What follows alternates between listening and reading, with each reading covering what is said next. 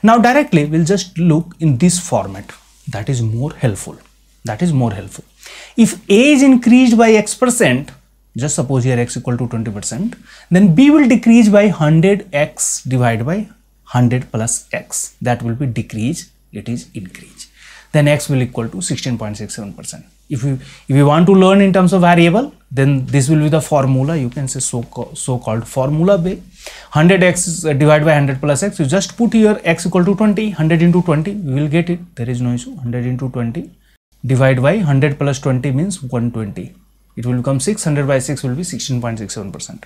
Now if A is decreased by x%, then it will increase by 100x divided by 100 minus x, not 100 plus x. It will become 33.33%. Or we can understand in terms of fraction. That is also more handy, more suitable. If A is increased by 1 by x, just suppose here 20%, then B will decrease by x plus 1. If A is increased by 1 by x, means in terms of fraction, then B will decrease by 1 by x plus 1. If x you are taking 20%, means 20% in terms of fraction you can write 1 by 5. If A is increased by 1 by 5, B will decrease by 1 by 6. That is value is 16.67, same. Now, if A is decreased by 1 by x, then what will happen? B will increase by x minus 1. Just reverse of that, nothing else. Here 25% will equal to 1 by 4. 1 by 4 decrease, this is just mistake, it will be increase, not decrease. A has decreased by 1 by 4, then B will increase by 1 by 3. That arrow has come down, it will be up. Opposite will be there. One is decreasing, one is increasing.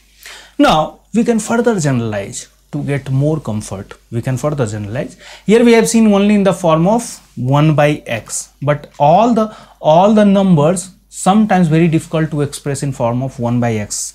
Then what will happen? X will come in fraction, then again conversion will be issue.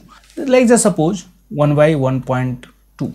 okay, now this we can change, we can just write in the form of 1 by x. What is the issue? X is here decimal format, then again conversion will be little difficult. Then what we'll do, if this 1 by 2 we can write in the form of 5 by 6, this 1 by 1.2 if we can write in the form of 5 by 6, and based on the 5 by 6 we can write it is in the form of x by y. Then just suppose if A is increased by x by y, then B will decrease by x divided by x plus y. If A is decreased by x by y, then B will increase by x divided by y minus x. Very simple. Now graphical representation, this is more useful. You try to understand in 1 by x format, x by y format, and percentage format. All three will be equally helpful. Percentage format means a1 b1 equal to a2 b2. This equation you have to write and solve. 1 by x means 1 by x increase, 1 by x plus 1 decrease, 1 by x decrease, then 1 by x minus 1 increase. X by y means x by y increase, x by x plus y will be decrease, x by y is decrease, then x by y minus x will be increase.